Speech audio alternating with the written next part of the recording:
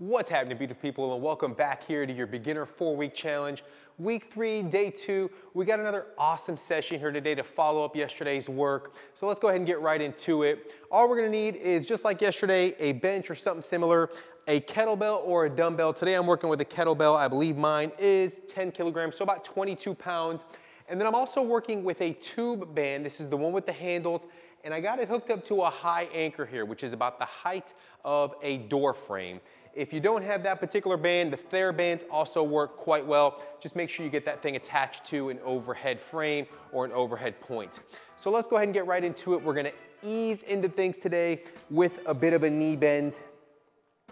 So leaning here forward on the balls of both feet. I have my elbows tucked into the top here, right around the knee crease, and I'm just shifting the weight forward, really leaning into the support of my hands, letting the elbows drive the knees apart here, creating a good amount of space in my hips.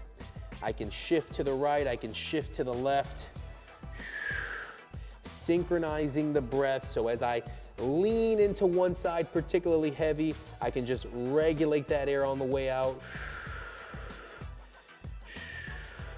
Just taking sips of air in between here and during the pauses when I'm shifting out of my stretch.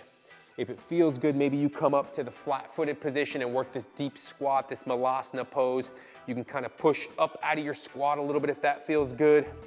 But let's just take another 30 seconds here to explore and be in our bodies, be in our breaths. Let's learn more about where we have space, where we might be a little tight from yesterday's work. I highly recommend at an opposite point of your day. So for example, if you do these workouts in the morning, maybe in the evening you go for a 15 or 20-minute walk around your neighborhood.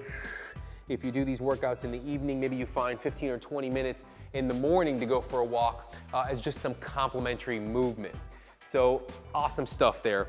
Now from here, let's go ahead and work into a kettlebell or a dumbbell halo. So let's show the shoulders a little bit of love. So from a nice rooted stance, squeezing the floor through the bottom of the shoes here or through the bottom of your feet.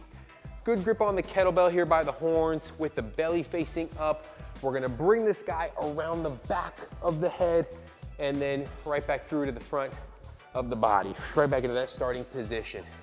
And if you have a dumbbell, in this case, we would just hold either end of the dumbbell and work the exact same pattern. But the idea here is to end up at this position at the end of your movement where the elbows are stacked right above the shoulders, and just want to keep everything really tight to the head. Good rooted stance here, so we're not leaning back and dumping into our lower back. Our core is engaged, and we're just creating a little bit of space here in the shoulders. A couple more reps here on each side. Working a nice controlled tempo. Beautiful, good, good, good. We can roll the shoulders there a little bit. That should feel pretty nice. And then let's work a stance, a neutral stance, so a true hip width stance. Kettlebell is gonna be in just the right hand for this particular set, and we're just gonna work some side bends here. So working a little bit of lateral flexion in the spine, a little bit of oblique contraction here on this left side. I'm forcing the air out, emptying out all the air as I work into this contraction, and then sips of air in between my reps.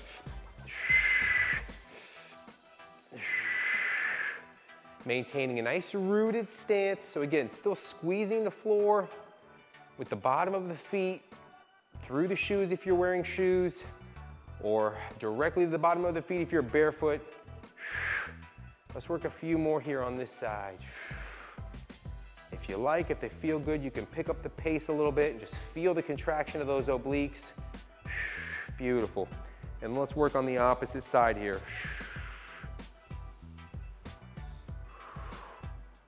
Synchronizing movement to breath and just mindful of the muscles that are working here to make this pattern happen. And this starts from the ground up. The bottom of the feet, the inner thighs, the calves even, all the muscles of the legs are contracted and engaged. The glutes, my shoulder blades are back and down. A couple more here. Beautiful, not too shabby there at all. We can put the kettlebell off to the side for now. And let's go ahead and bring the bench into the picture. And let's set this up here nicely so you get a good angle and you can check it out here. I'm gonna have a seat on the right end of the bench here. And all I'm gonna do is pick this left leg up and over and plant it on the back side of my bench. And then bring it right back to that starting position. All the while, I'm doing my best to keep the shoulders square to the front. So just not opening up a tremendous amount here. Letting the space necessary for this pattern to come from my hips. And I find that forcing the air out as you move and just taking sips of air in between your reps is what's gonna work best here for you. Staying planted and rooted through this front side foot. Let's do one more. Beautiful. And then we'll come over to the opposite side here. Same nice tall posture, shoulders stacked right over the hips, and all I'm gonna do is lift, plant that leg on the opposite side, and come right back home.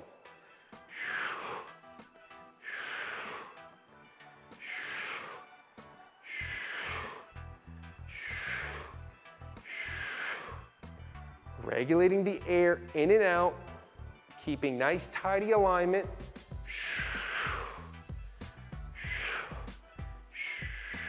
Let's get another couple on this side. 3, 2, and 1. Smooth, smooth, smooth, smooth. Not too shabby there at all. Now from there, we're actually gonna stay on the bench. We're just gonna work on the end of the bench. So we're gonna show a little up to the neck here. I'm gonna sit on one end of the bench and lay the body flat, bringing the head just off of the bench. Now you can put the feet flat on the floor or bring them up. I prefer to put my feet up here, but all we're gonna do is bring the head very gently into this extended position and then force the air out as you bring the chin to the chest and flex here a little bit. So inhale, hold as you work your way back into this extended position, gently relaxing the head. And then force the air out gently as well as you bring the chin to the chest. Nice and smooth here, just exploring the space and the sensations in the neck. A lot of times we sleep on our side or in funky positions, fetal position. We can create a stiff neck, sitting in a rounded position, looking down into cell phones all day or screens. We'll create a bit of a stiff neck. Motion is lotion, so we're just working a little bit of flexion and extension here. Bend and extend. One more from this particular angle. Very nice. And then we can go ahead and pop on up. And then let's flip this around. Let's work from the belly, and we'll hang the head off of the edge here. And all we're gonna do is bring the chin down and lift. Chin down and lift on the forced exhale. Now use this opportunity to also engage the glutes and the legs here a little bit. You can point the feet. And we don't necessarily need to crank the head all the way up as high as you can. Just again, exploring, listening to the sensations. Where do we have space? Maximizing on that space. Synchronizing movement to breath. We'll get another 5 reps here. 5, 4, keeping those legs engaged. 3, 2, and 1. Nice. Working at a nice controlled tempo there. Anytime you do anything with the neck, spine, things like that, nice controlled tempo, or anything that we do needs to be at a controlled tempo. So very nice. We can put the bench off to the side for now, and let's go ahead and work into just a very simple forward lunge. So hands are gonna be on the hips. I'm starting off here in a neutral stance. I'm gonna take my breath in, hold as I work into a nice forward lunge, pause here, and then push up out of there with control. And then opposite leg goes forward. Keeping the shoulders right over the hips, coming to a nice 90-degree position at the bottom of my lunge. Forcing the air out on this deceleration phase. Pause for a second, right? So we can assert yourself over this position, take a breath in, and then force the air out on that second push to that tall position.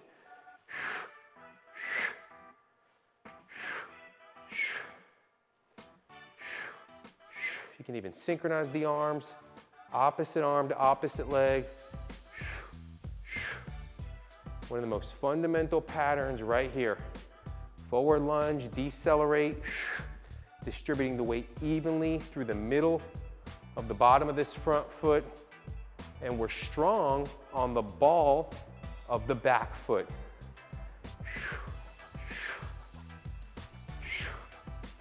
A couple more on each side.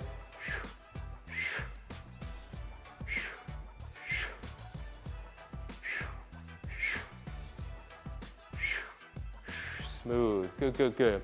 We can roll the shoulders there, shake the legs loose a little bit, and then we'll go ahead and work in with our bands here. So, good grip on the handles. I'm gonna work from a half kneeling position today. So a nice strong half kneeling position, similar to the one that we were just in, 90 degrees in both knees. The idea here is gonna be starting with the palms facing down. I'm gonna retract my shoulder blades, pulling the hands to the top of the rib cage. We're gonna pause and come back up with control. Keeping nice alignment with the shoulders stacked right over the hips. 3, forcing the air out on the pull. 4, taking a little sip of air in between my reps during these pauses. Hold it on the way back up. Force it out during the pull. Little sip of air during the pause. 3, 2, retracting the shoulder blades and then following through with that pull, bringing the hands to the top of the rib cage. Now 10 reps with my right knee down, then I'm gonna work a quick switch here for balance, and I'm gonna work 10 reps with my left knee down, getting a really good contraction of those lower lats. Working at a slow controlled tempo here as always. Backside leg really engaged. I'm squeezing that left glute. Rooted through the middle of my right foot here. Strong in this half kneeling position. Again, a fundamental position. 2 more here.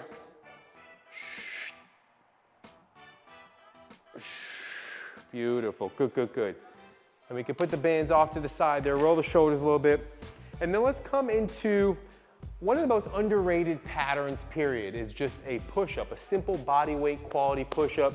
One of my favorite variations is a dead stop push-up. So let's go ahead and bring the body here to a high plank position. I'm gonna take a breath in, hold it on the way down, bring my chest all the way to the floor, lift my hands off the ground slightly, and then put them back on the floor and push through the top of my high plank. So inhale, hold, lift the hands to really maximize the retraction of the shoulder blades, and then smooth follow through with the push all the way to the top. Keeping the hips in line with the shoulders. 3,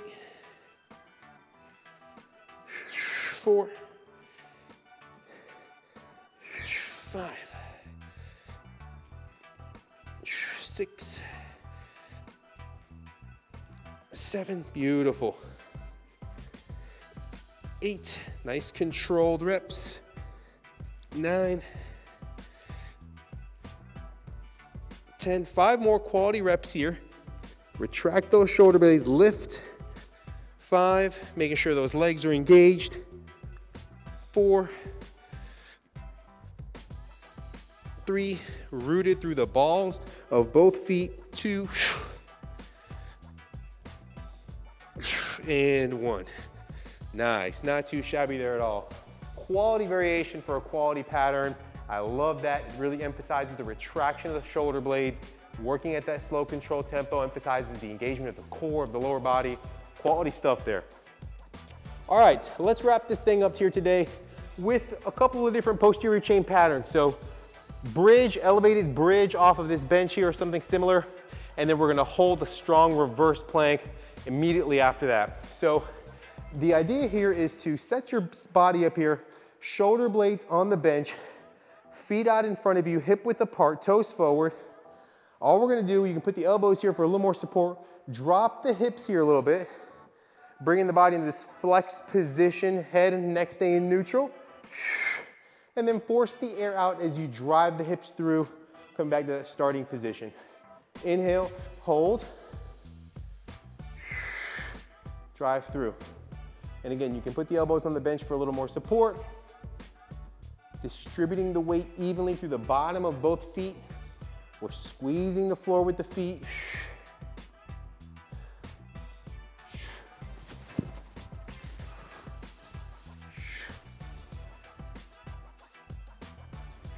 Beautiful. Getting a good contraction of the glutes, the hamstrings at the top of this pattern. Nice and controlled. Let's get 5 more reps here.